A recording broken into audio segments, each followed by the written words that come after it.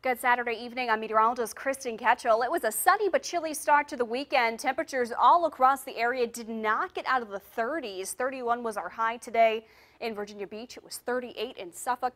35 our high in Newport News. Much colder than normal for this time of year, but we do have some warmer weather moving in as we wrap up the weekend tomorrow. With the cold temperatures, we at least had some sunshine today, and as we head through this evening, we'll see clouds increasing out ahead of our next storm system. Still a little disorganized sitting over the Gulf Coast right now. This is an area of low pressure and a cold front that will eventually make its way into our region as we head into tomorrow afternoon and tomorrow evening. But at least through your Saturday night and Sunday morning, conditions are looking dry. That cold front and low pressure system will arrive here as we head through midday tomorrow, so expect a warmer day out ahead of this cold front. As our winds change out of the south, it will push in some warmer temperatures, so highs tomorrow will be back in the 50s, but showers arrive after lunchtime and continue through tomorrow evening. The good news is that cold front very quickly slides offshore. We're looking mostly sunny, dry, and cool to start the week as high pressure builds in. That high going to stay overhead as we head into Tuesday, warming our temperatures into the 50s with that sunshine continuing.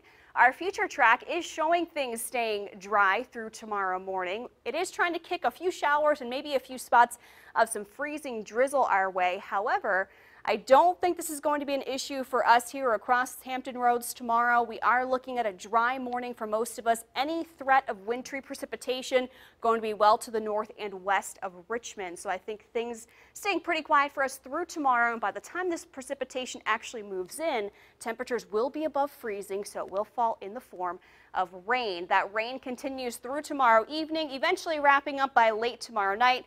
So if you're heading anywhere for the big game tomorrow, make sure you bring that umbrella. Dry start to our Monday as high pressure quickly builds in, and we'll stay dry through Tuesday as well. As far as rain totals go, by the time all is said and done, looking at around a quarter to a half inch. So that's pretty standard here, not going to cause too many issues, but some periods of light to moderate rain definitely possible through Sunday evening. For tonight, increasing clouds and chilly winds out of the south at 5 to 8 miles an hour. Our overnight low drops to about 31 degrees. Rain moves in for your Sunday, breezy and warmer. Highs back in the 50s. Winds out of the south at 12 to 16 miles per hour, gusting up to 25. So a breezy Sunday for us here, and cooler temperatures follow behind that cold front. 42 Monday, 53 on Tuesday, so just briefly cooler for Monday.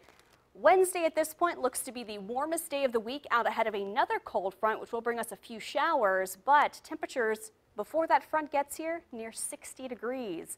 Back in the 40s Thursday, 50s return for Friday. Next weekend will start dry with some showers moving in Saturday evening with a high near 54.